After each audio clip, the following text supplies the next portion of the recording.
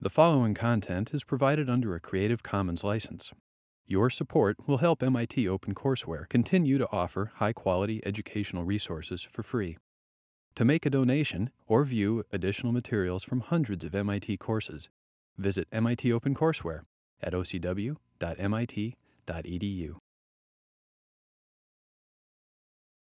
All right, so we're going to talk about performance engineering and pretty much how to do that with profiling tools. And we're going to so first we're going to talk about what profiling tools are and sort of how you use them in general and what the theory of that is.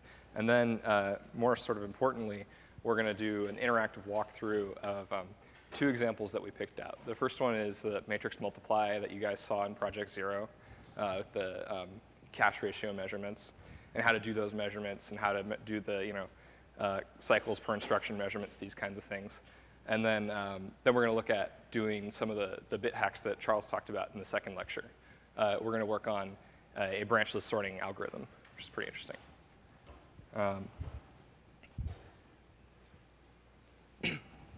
So the projects we gave you, the code we gave you in Project 1 was very obvious where the hotspot was. But real life doesn't really work that way. And code gets really, really big.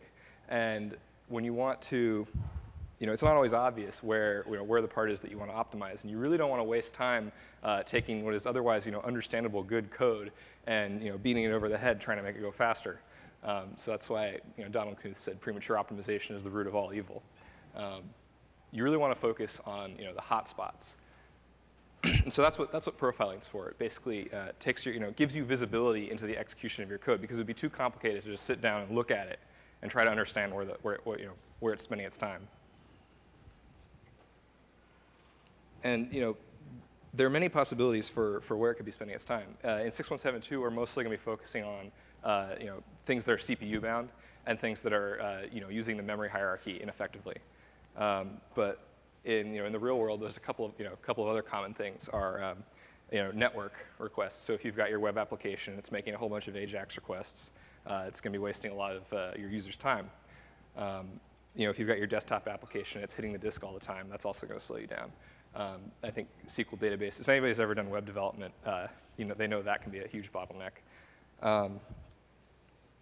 And yeah, so basically, the tool that you're going to use is going to depend a lot on what the problem you're solving is.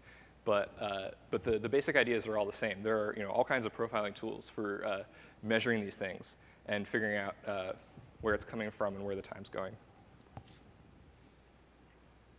So for looking at CPU, trying to figure out CPU and memory, there's a couple things you can do. The first, the most basic, and sort of most obvious to you guys is you can do manual instrumentation. And what that is basically where you go in and you put in prints and try to figure out where it's spending its time, what code's getting executed more, or more, you can be a little bit more clever. You can try to insert, like logging calls that fill up a buffer with like checking the time and actually doing that yourself. And one of the big advantages of that is that when you actually go into the code and you instrument it yourself, you can cut down the information that's coming back out at you. If you have an intuition for how the program works, sprinkling little calls to timing functions around your code in the places that you think matter is going to give you maybe a better picture. But it requires more work on your part. So that's the drawback. The other kind of instrumentation is static instrumentation, which is basically, and I should say that instrumentation is basically a snippet of code that is gathering information, gathering data about the code execution. But so static instrumentation is basically code that's inserted by the compiler when you build your code. And gprof is an example of this. Basically what it does is it will, at the prologue and epilogue for every function, it'll insert a little piece of code that increments a counter every time the function gets executed. I think it also figures out who called it, that kind of thing. One of the drawbacks to static instrumentation is that you have to have the source and you have to be able to rebuild your project. If you've ever had a DLL, just binary blob of data library handed to you, and you want to know where the time's going in that library, you're not going to be able to instrument it. So you're not going to get any data. So that brings us to the next thing, which is dynamic instrumentation, which solves that problem. basically what happens there is you take the binary as it is at runtime, just before you're about to run it, and before you start executing, you actually just take a look at the code and translate it, and you go in and you insert the instrumentation, and then you have this new snippet of code that you then run instead. And so that works for binary blobs, and it doesn't require a recompile, which is great, but it introduces a lot of overhead because you're not actually running the original code, right? You're running this translated thing, which might be much more inefficient. And I guess Valgrind has a couple of tools that are sort of classic examples of that, call grind and cache grind. I think call grind gives you a call graph, and cache grind tries to measure the cache effects, tries to make a prediction of when you do memory accesses, are these things in cache or not. Another thing you might want to look at are, or the thing that we're going to focus on in this course are performance counters. And two tools to get these are OProfile and perf. And basically, the CPU has a bunch of counters. We've talked about them for branch misses, cache misses, these kinds of things. And this will give access to those. The last tool that I guess I'm going to talk about for profiling is heap profiling. A lot of times, if memory is your problem, you really want to figure out who's doing all the allocation. And so this will give you a nice. These tools will give you a nice breakdown of who's allocating what, who's calling them, and who can I stop calling so that I'm allocating less memory. And you can find, like I said, you can find more tools for different kinds of profiling different kinds of problems and resources.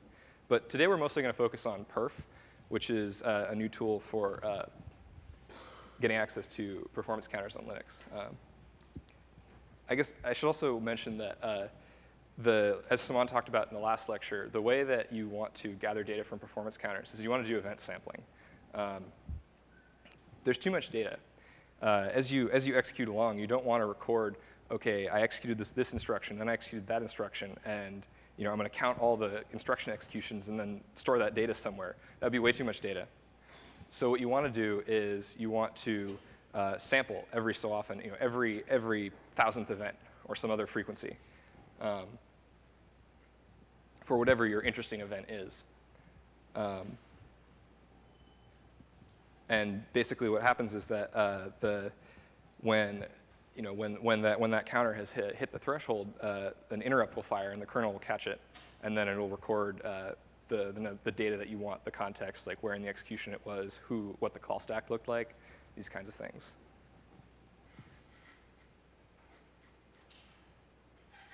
I think we've covered most of the performance counters that we mostly care about, but I think it's worth mentioning that there are a lot of performance counters, and you can go look them up in this part of the manual.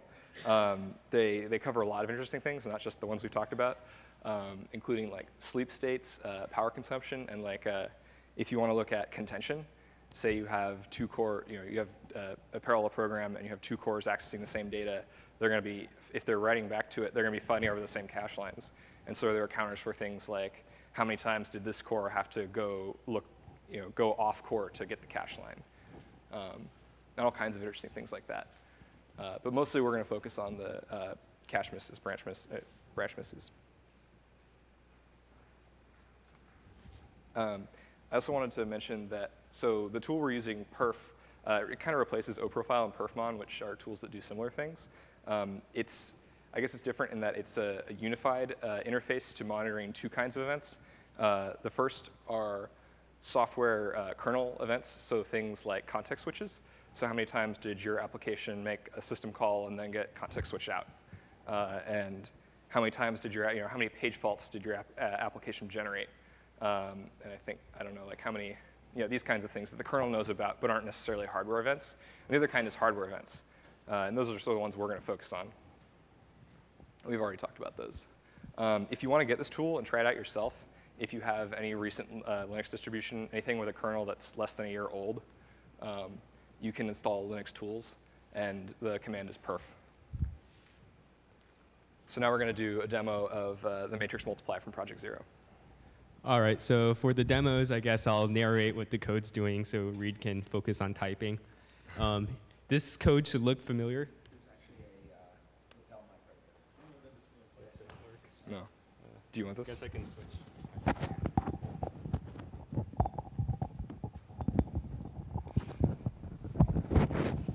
All right, can everybody hear me?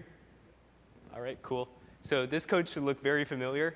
It's Project Zero's matrix multiply code, the original version. And it's a triply nested for loop for multiplying matrices. So what we're going to do is I'm going to switch to a terminal that Reid is typing on. And we're going to run matrix multiply.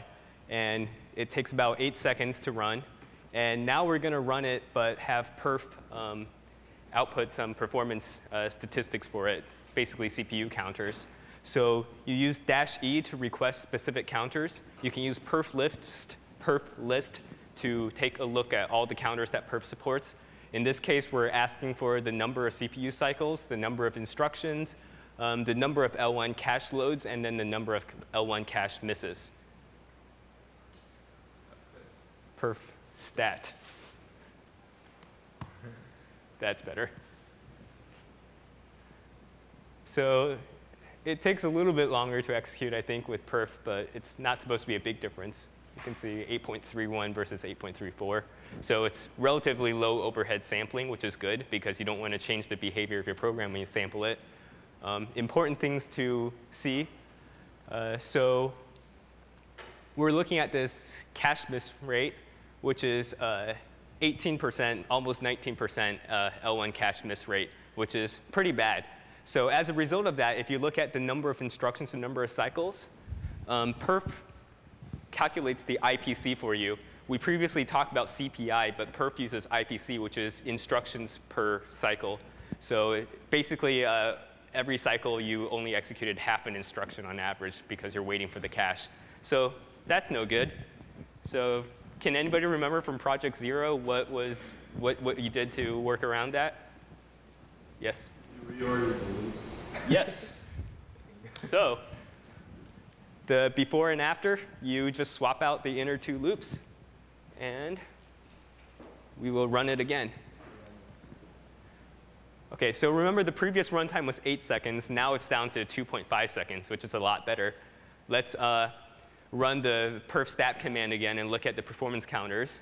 And as you can see, the IPC jumped from 0.49 to 1.4. So it tripled. And if you look at the new L1 cache miss rate, it's 1% rather than 20%, which is a lot better. So this is, yes? Can you point to where the cache miss rate percent is? Because I just see like 0 per second. Oh, sorry about that. So L1 decache loads is all of the times that the CPU asks the L1 cache for something. And then L1 decache load misses is the number of cache misses. So you divide this over this to get the ratio. Which is that way. Right, which is basically what Reid did over here. Does that make sense? OK. So this is a relatively, well, ridiculously simple example of how to use perf, just so that you can see the command set. But I mean, that's not really a very interesting example. So the next one that we looked at is, we'll look at is actually something that Charles, Reid, and I did yesterday afternoon for fun. And it started, we were testing your project 2.1, which is, I don't know how many people have looked at the handout yet, but it deals with a bunch of mystery sorting algorithms that you have to figure out what they're doing. And so we took one of them, and we were running sorting, and Charles asked, what happens if you have a branchless sorting algorithm? And we said, we don't know. So we played around with it. And in the process, we optimized our branchless sorting algorithm by using perf to generate insight into what the CPU is doing.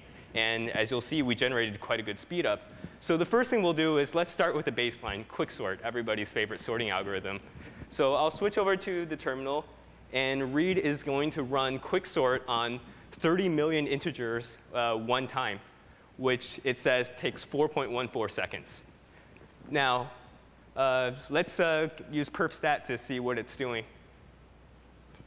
So this time, we will ask for slightly different events. We'll still ask for the cycles and instructions to get our IPC. But we'll also ask for branches and branch misses, because we kind of intuitively know that quicksort is doing branching. So OK. So OK, it's doing 0.8 IPC, so 0.8 instructions per cycle. And the branch miss rate, so branch misses over total number of branches, is 11.5%. That's pretty bad in terms of branch missing. So let's take a look at the code and see why that's the case. So here's the part of the code in Quicksort where you select a pivot recursively, and then you loop, and then you do your swapping. So these branches are more or less unpredictable. And looking at them, there's no way that we could think of to get rid of the unpredictable branches. They're unpredictable by nature. So this would not be an interesting example of which to do branchless sorting. So let's switch to a different algorithm, merge sort. So in merge sort, here's the relevant code in merge sort that takes a list C and two input lists, A and B, and you merge the contents of A and B into C by picking the smallest element from either A or B, putting it in C, and then repeating that process until the lists are empty. So the if-else branches, as the comment says, tries to place the min of the value either at A or B into C, and then properly increment the pointer and do those housekeeping tasks so you don't crash.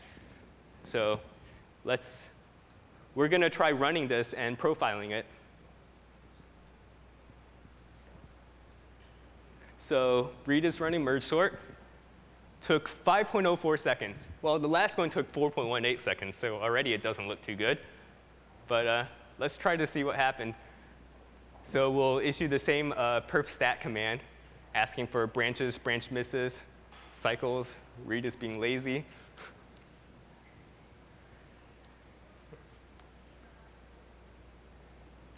OK, so the IPC is 1.1, which is a little bit better.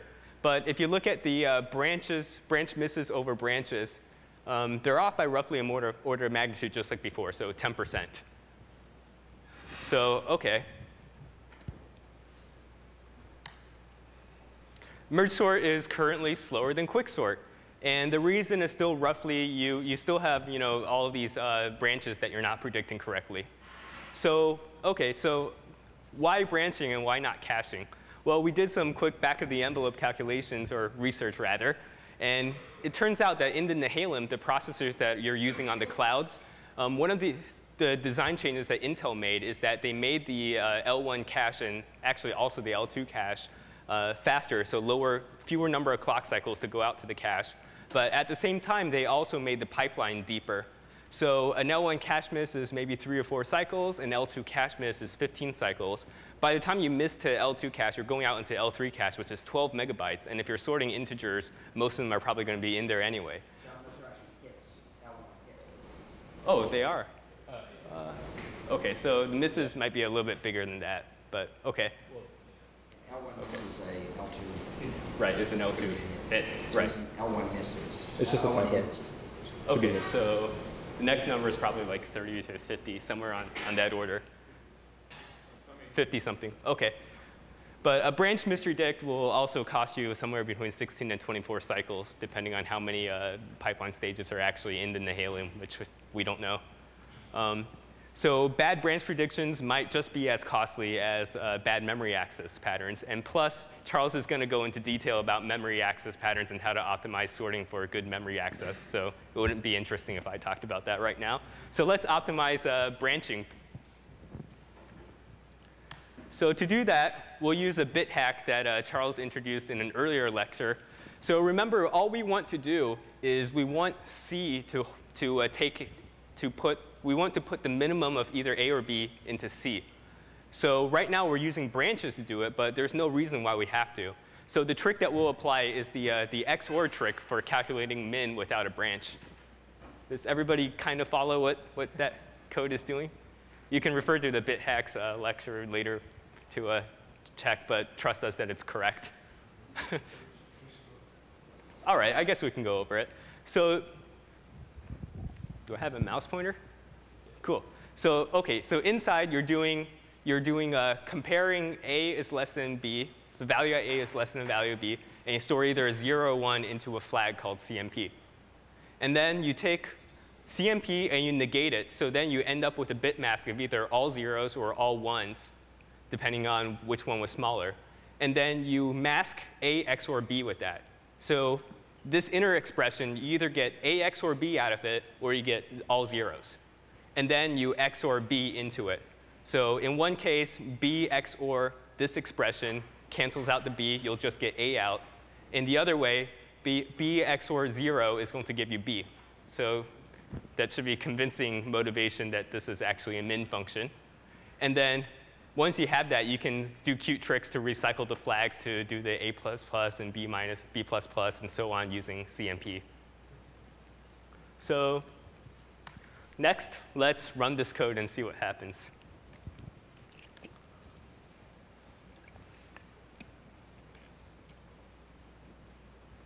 OK, so we went from 5.04 seconds to 4.59 seconds. And we'll do a profiling run just to get some stats on it. OK, so now look at the IPC. We went from 1.1 to 1.7. 1.7. And branch misses went down by a factor of 10, which is really awesome. But overall, the performance didn't seem to improve by much. Well, if you want to look at why, look at the total number of instructions executed. That's that number versus that number. We seem to be executing considerably more instructions.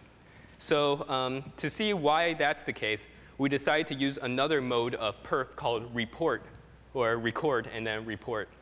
So what this does is that it logs where all of those interrupts actually happen. So it logs which point in your code with their CPU was executing when these performance counters tripped. And then it generates a nice report that we can call using perf annotate. And the top line, the top section gives you a sorted summary where it shows you the % of times that perf caught your program executing that line of code. So 11% of the times that perf triggered its interrupt, your code was executing mergesort.c line 32. So let's go to mergesort.c line 32 and see what it's doing. So this annotated view shows you the lines of C code, which are in black. C code is in black, and then line numbers are annotated here. And then it actually goes ahead and shows you the assembly instructions that it's executing.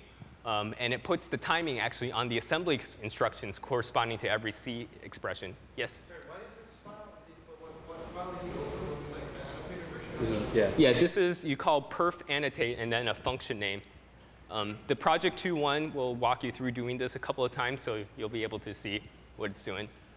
So OK, so the assembly here is actually pretty important. I guess we've all taken, everybody's taken 6004 or some variant where you had to code some form of assembly. OK, it's a prereq. Cool. So Saman will talk more about assembly. But in this case, or Charles actually now will talk more about assembly. But anyway, in this case, it was actually kind of useful to look at the assembly. We won't expect you to know how to write assembly for this class or expect you to write high-performing assembly. But sometimes taking a look at what the compiler outputs can really help you.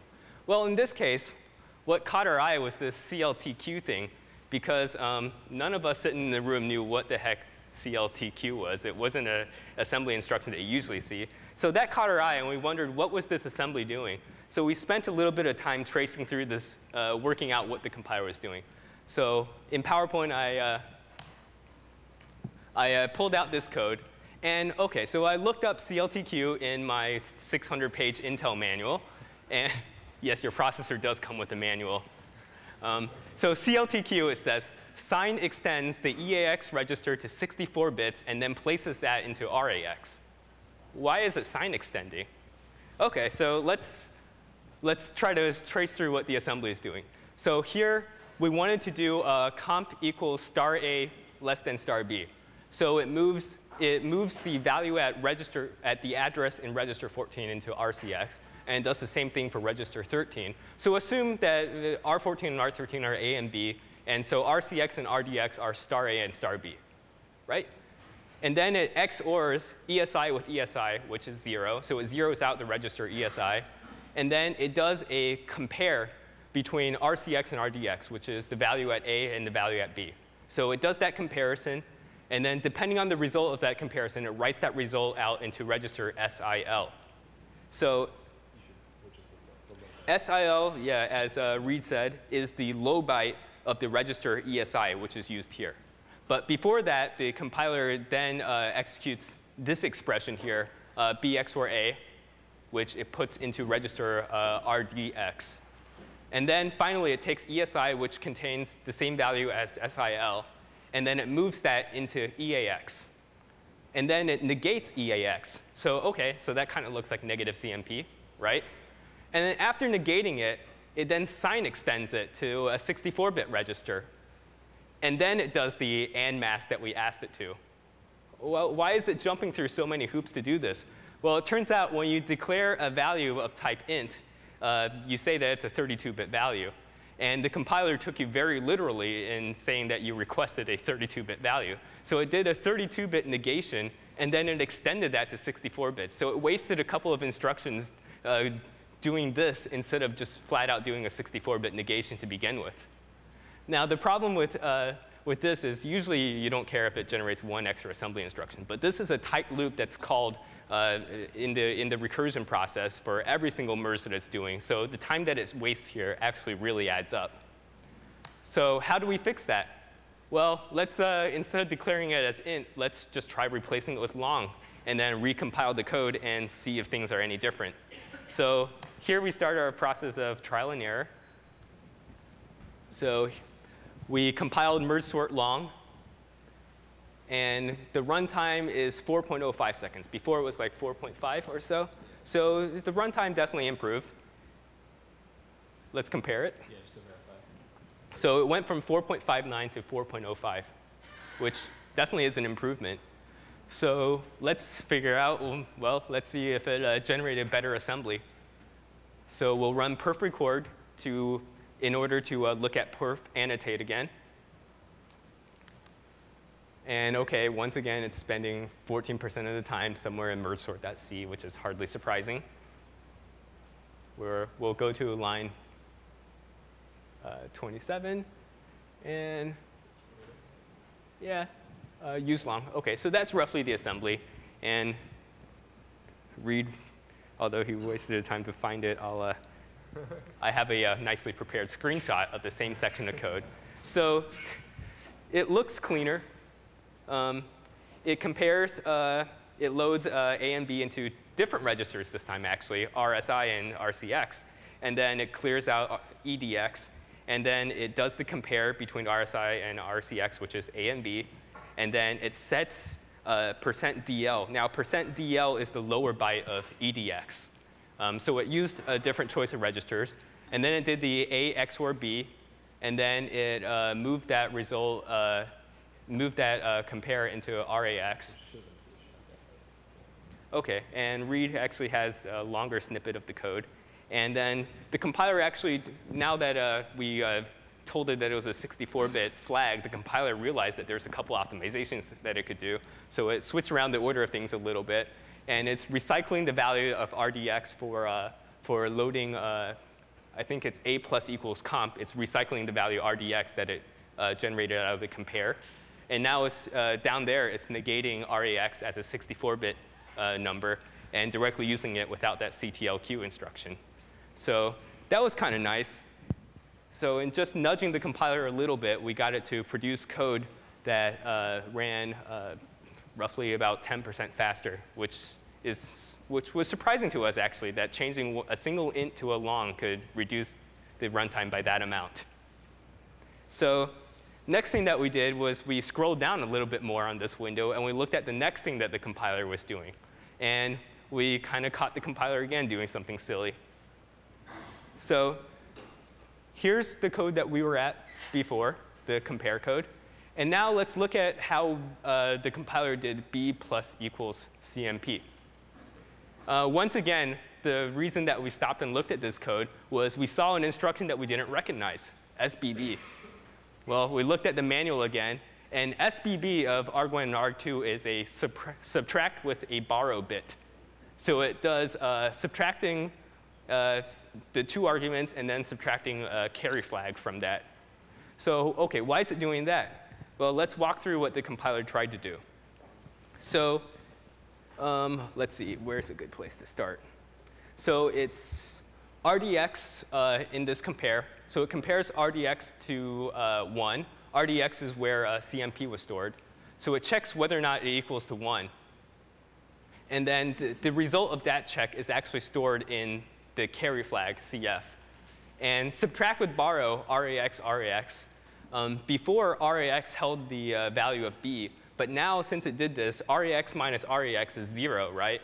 And then minus the carry flag is either 0 or -1, depending on the value of the compare. So once again, it generates a register that's either all zeros or all ones, 64 bits. Now, what did it go and do with that?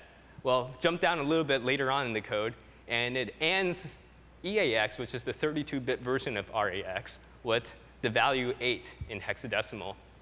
And so now it's either all zeros or it's 8. And then it adds that value, EAX, which is the same as RAX. RAX is a 64-bit version. It adds that value to RBP, which stored the address of B. So it jumped through that many hoops just to increment B by either 8 or 0.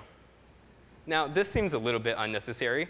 So we thought, how else could we express B plus equals not CMP? And try to change the code around a little bit so that it does the same thing, but hope that the compiler treats it differently. Well, in this case, not CMP, when CMP is either 1 or 0, is the same thing as 1 minus CMP. So OK, well, we compiled a version of this code, and then we tried to run it.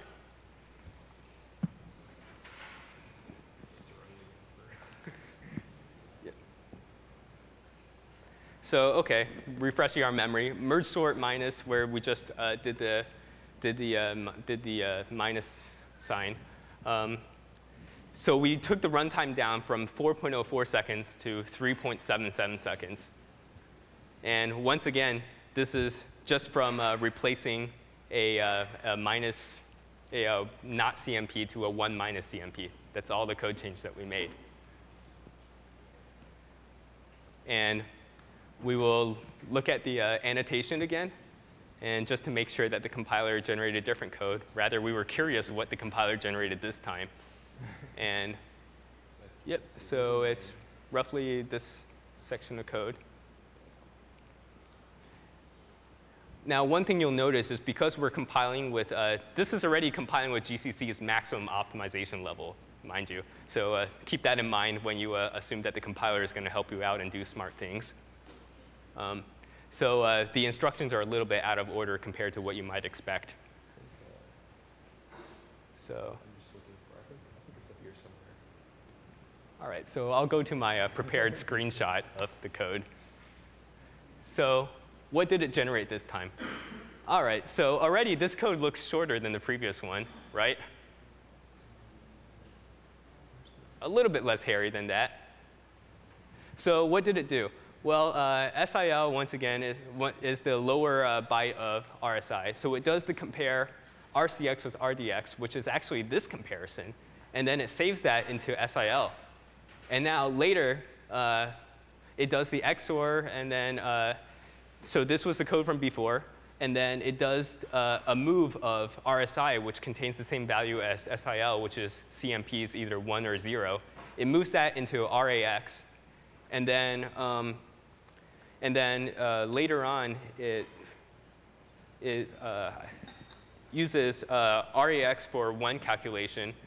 And then it also uses the value that's already in RSI, and it subtracts that from register 14, which is where it decided to store the value of B. So that's a much more direct way to either subtract 0 or 1, actually get just 0 or 1, and then use it for a subtraction. So the end result, and something else to point out, is that the move and subtract commands have a little bit of instruction level parallelism, because right after you set LE SIL, as soon as that's done, you can execute both the move and the subtract at the same time, since they use the same source register and put in different destination registers. And the other thing to notice in the comparison is the number of ALU operations. I'll go back to the original one. You see negate, and, XOR, add. So move is not a ALU, it's not an arithmetic operation. But everything else is either XOR, AND, add, or subtract, or compare, which all use the ALU. Now, if you look at the code over here, you have move, move, move, which don't need the ALU. And then the rest, the other 4 or 5 need the ALU. But having fewer ALU op is a good thing. If you remember from the previous lecture on CPU architecture, the Nehalem has 6 execution ports, so it can execute 6 micro-ops in parallel per CPU clock cycle. Actually, only 3 of those execution ports have ALUs on them so that they can actually do XOR, add, and subtract, add, and so on. The rest of them can do register moves and a couple of other things, but not arithmetic operations. So that's a good thing. So that's an explanation of why the code actually sped up. Now, just as an overview of what we were able to do, we ran perf stat, the same thing that we did for merge sort, or for the original 2 merge sorts.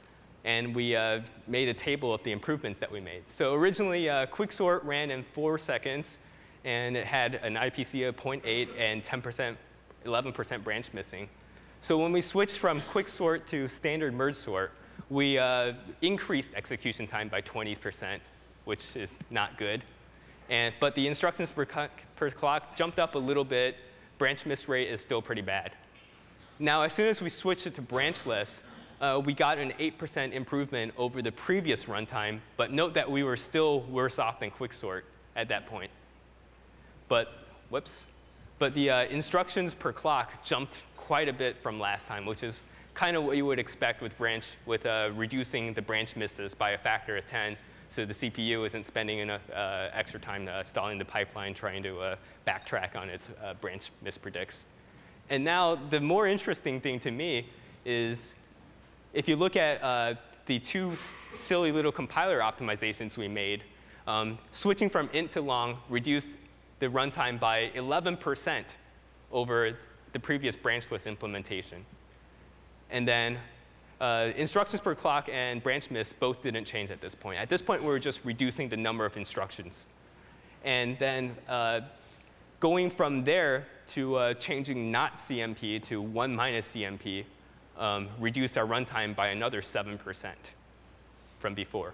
So overall, branchless merge sorting is 10.8% faster than quick sorting by the time we were done optimizing, which is a lot better than negative.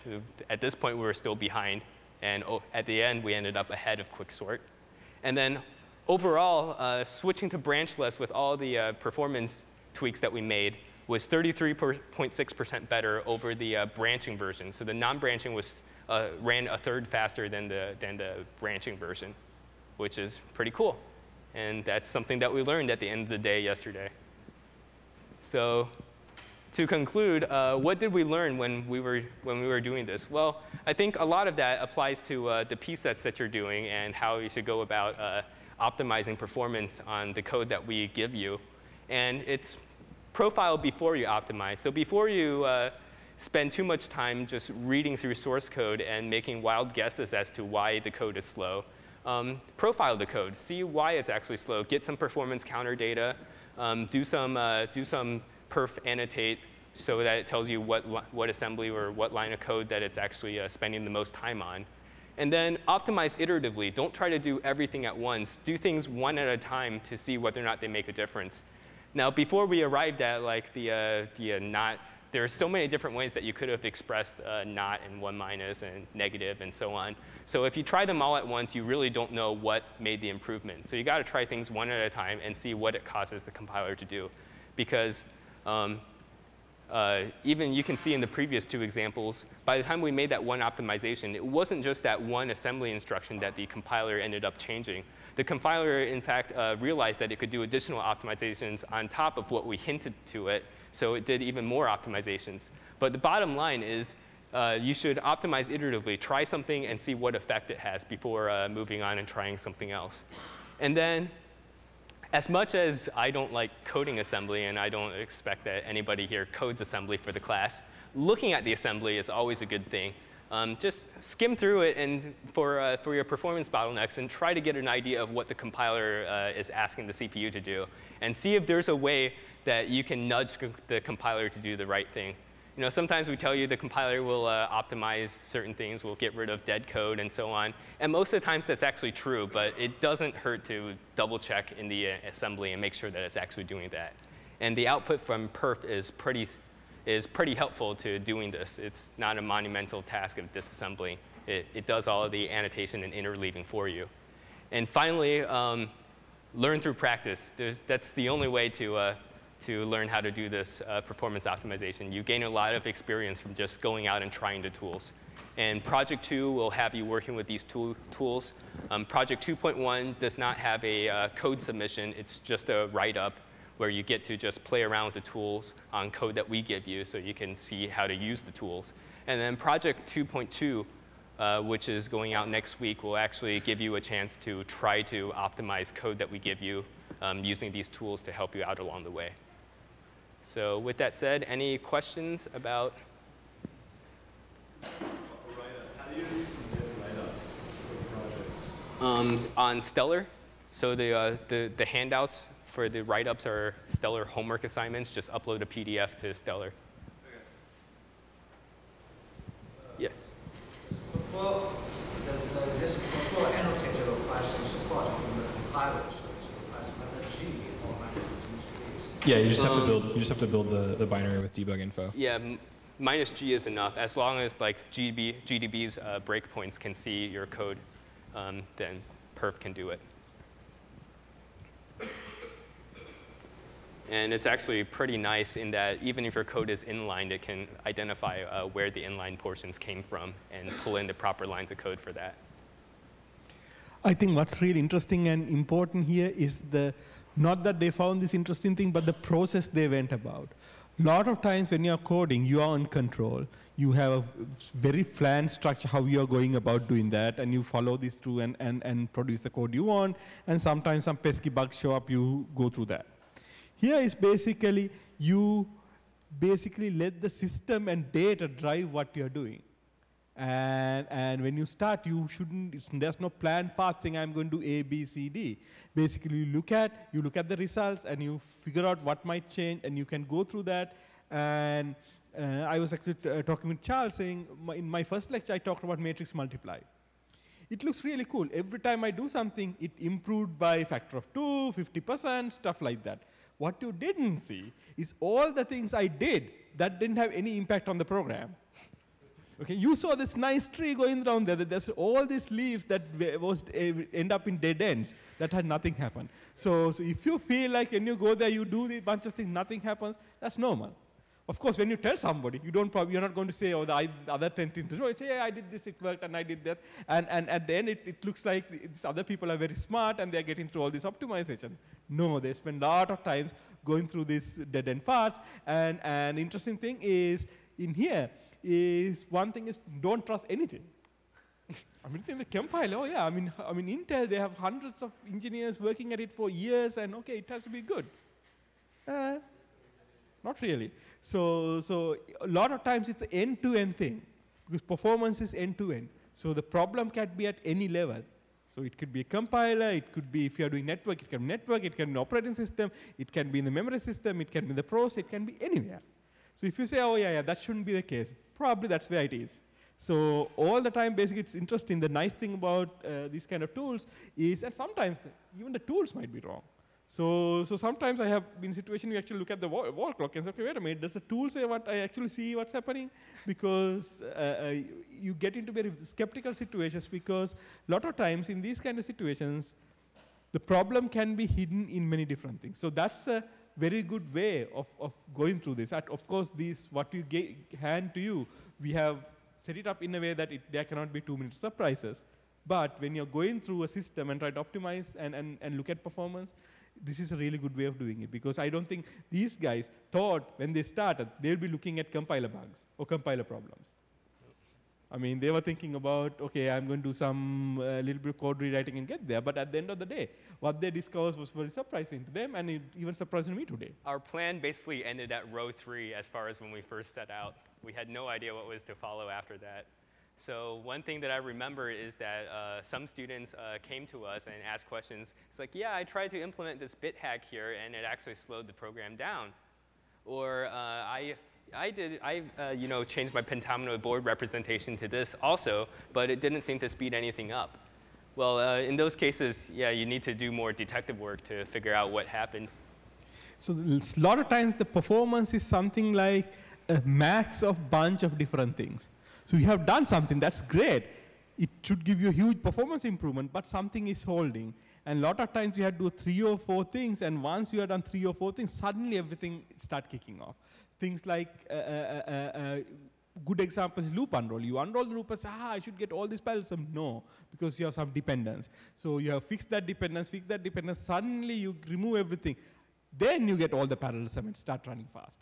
So a lot of these things is basically max. You have to get all the things right. And so if you stop halfway through, that means you might be almost there, and you are not up to that. So that's why it just can be a very frustrating process. But it's kind of fun too when you get there.